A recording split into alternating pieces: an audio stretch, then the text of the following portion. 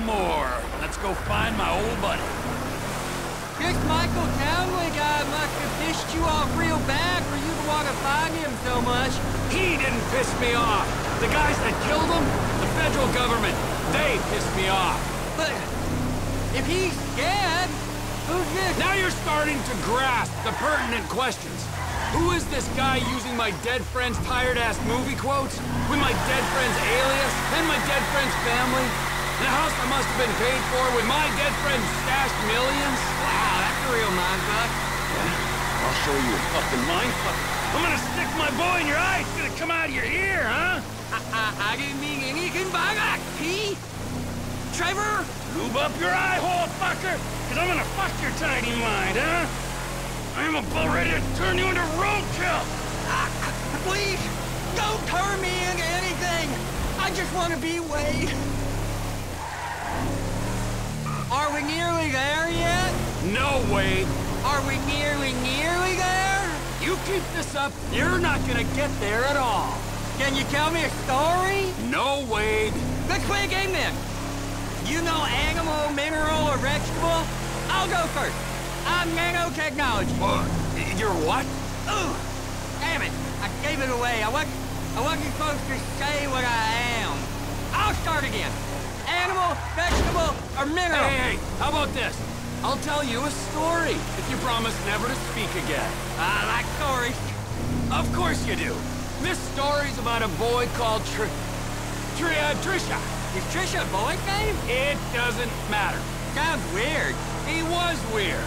He was the smartest, toughest, weirdest kid in Canada. Well, in the Canadian border region of America. Okay. This boy, he had all the talent, charisma, and guile that a boy could have. But he didn't know what to do with it. He should become a baseball player. No, he shouldn't.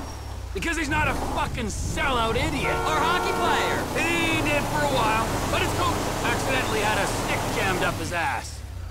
What could he do? I'll tell you in a second, okay? Just let me concentrate on the road. But Trevor! Hey! Aw.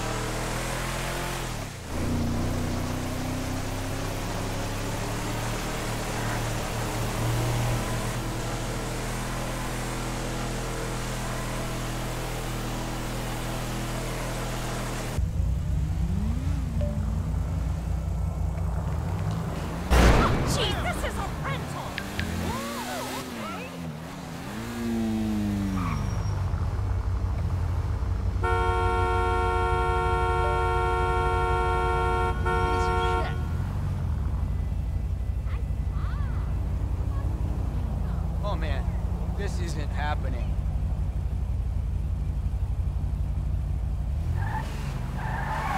Oh wow.